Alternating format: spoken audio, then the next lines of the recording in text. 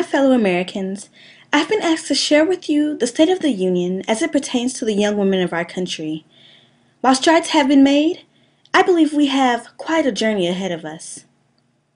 Young women are still being force-fed the idea that it is more important to focus mainly on their appearances and not their intellect and potential. In the words of Keke Palmer's song lyrics of Skin Deep, looks are just that, skin deep.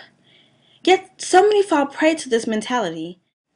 According to the Heart of Leadership website, more than 90% of girls 15 to 17 years want to change at least one aspect of their physical appearance, with body weight ranking the highest. And 7 in 10 girls believe they are not good enough or do not measure up in some way, including their looks, performance in school, and relationships. As a student in the Missouri School of Journalism, I had the opportunity to watch Misrepresentation in my cross-cultural journalism course, which exposes future journalists to topics of diversity and how they should be handled in the field. The distinguished voices portrayed in Misrepresentation spoke of the importance of women in leadership and other aspects of the media industry. Many colonists of this great country that we now know today protested for representation in Parliament. While I have no catchy phrase as they did, representation must also ring true for women. If I can envision and actually see a concrete example of a personal goal that has been achieved by another, I know that it's achievable and that much more likely to happen.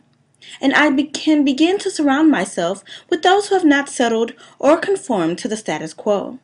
This is what young girls need in today's society. They need role models, not commercials or videos in which the women are portrayed as subordinate or objects, not images that bombard their mental complexities, degrading the dreams that they had of becoming something more, not even the inhibitions that refuse them the opportunity to use their minds, not their bodies, to accomplish goals. But there is hope. I implore not only the President and Congress to initiate these changes, but to each and every one of you. It also has to be something citizens of this country support and want to change. If not, legislation will just be writing on a paper that has been approved by select few and not implemented by many or all. Girls today should have the strength of community combined with their own in order to overcome stereotypes and roadblocks. I would ask that a fund be created to support and/or create organizations that are committed to reaching out to young women and pulling them up.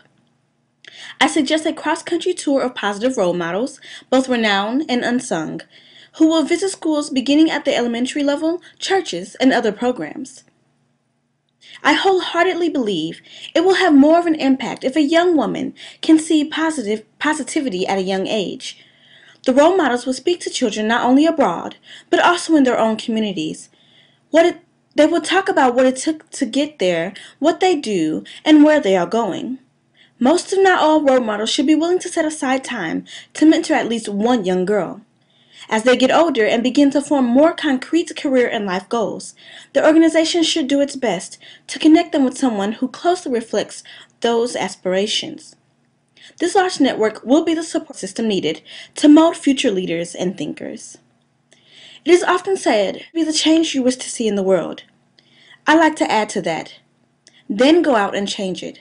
Let's be about it, America.